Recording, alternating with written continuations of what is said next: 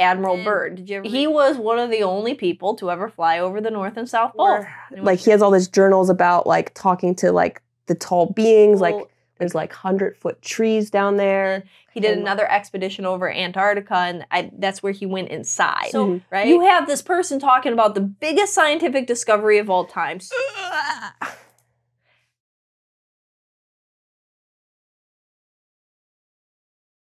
See, I don't know that I fully subscribe to us being flat. That's what I mean. I'm like, but just the idea that, why can't we go to Antarctica? But see, that's where... And then you find Hollow Earth. And then you're like, that makes more sense. That makes more sense than we're in this, like, weird, what is it, the Truman Show? Yeah. That's what, like, that's kind of what Flat Earth is, like, you're in that Truman Show sort of thing. Which we very well could be. I mean, there's all these different weird... you know, what is Stephen Hawking said, you know, and so did Elon Musk and a couple other scientists throughout recent history said that there's more scientific evidence than not that we live in a holographic universe.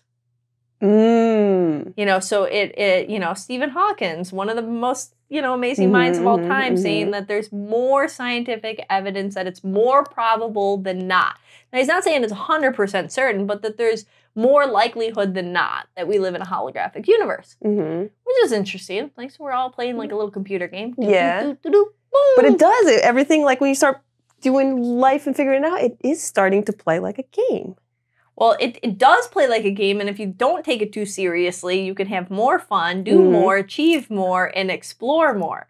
But you gotta be open, okay? So maybe you're listening to this and you're saying wackadoos, but what if, just what if, there is more than we don't know, right? Yes. And that's what I liked about this, okay? Because there is a lot of weirdness about Antarctica and about the North Pole, both, right? You know, and so, like, one biggest thing, nobody is allowed to fly over the North Pole or over the South Pole, okay? It doesn't make any sense. It's so weird. Why? And if you've ever seen, there's this thing called the torus energy field, okay? And the torus energy field goes like this, okay? So if this is like, you know, and so we have it as people, we have this little, like, auric field, but the planet has it, and it's called our atmosphere, you know? But it goes like this, and if you ever see the lines, the magnetic curves around it go like this. And then, like, an orange forms and has the core, and it has a little indent on each side, little circle. Apple, doo-doo-doo-doo-doo. So, you know, like all of these things in nature, if there's, you know, microcosm, macrocosm, you know, there'd be more of an indication that there's some kind of weird indentation on the North and South Pole. And so, okay, when you stumbled upon the Hollow Earth theory, what did you find out? Let's have you share a little bit about what it is. Okay, so then you go into the Hollow Earth, and it's, like, supposed to be like paradise. I read one of the things, was like, or a video or something, I can't remember, so many things, but that's where dinosaurs actually live, and that's why how we find their bones, like, they weren't up here, they're in there. Huh. And I don't know, like that's actually where dinosaurs reside. And that's because, like...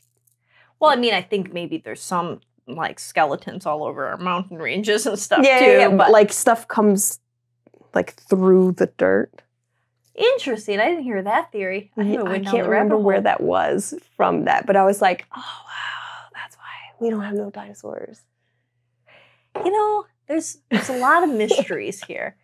But, you know, like, maybe they do, like, that's okay. So if you go back, okay, this Hollow Earth theory, okay, going back from Halley Comet person, Mr. Halley, the scientist in the 1600s saying this, and a lot of people believed it for a short period of time, right? And then there was Admiral Byrd. Did you ever read Admiral Byrd's? That's the, like, biggest. You enjoying this so far?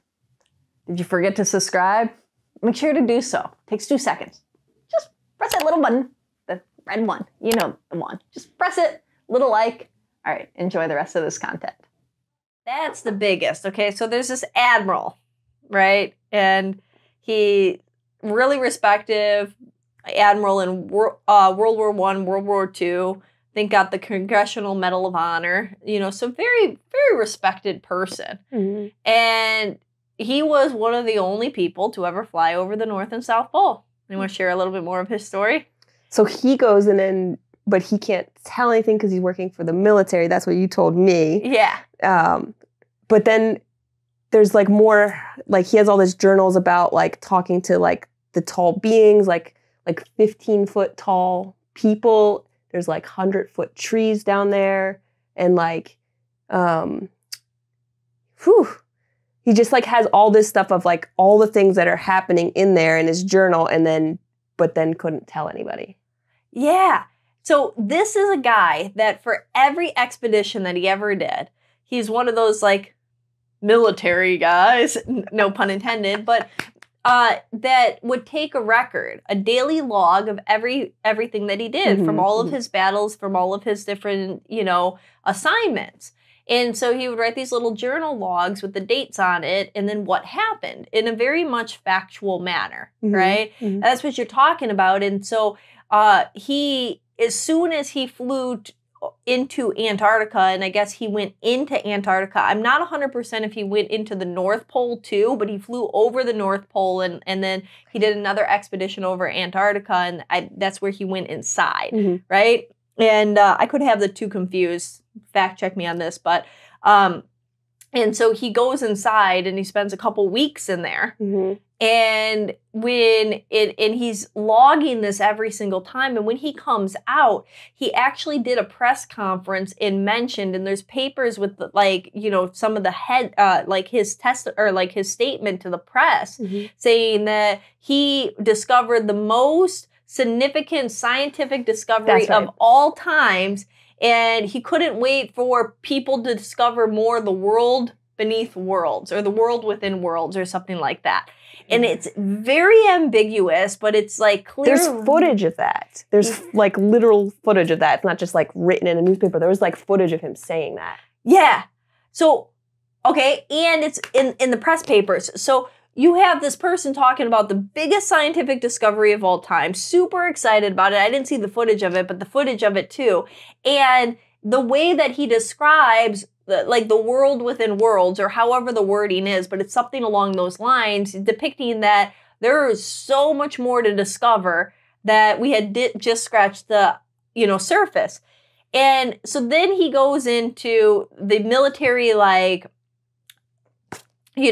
scrutinizes him. He gets through automatic lockdown. He goes through all this, and he's writing his journal log throughout all of this process. And he's reminded that first and foremost, his last journal entry about the subject was his first and foremost, he is a man of the military and he must obey orders. And so he didn't say anything. That is until he died and his son released the journal.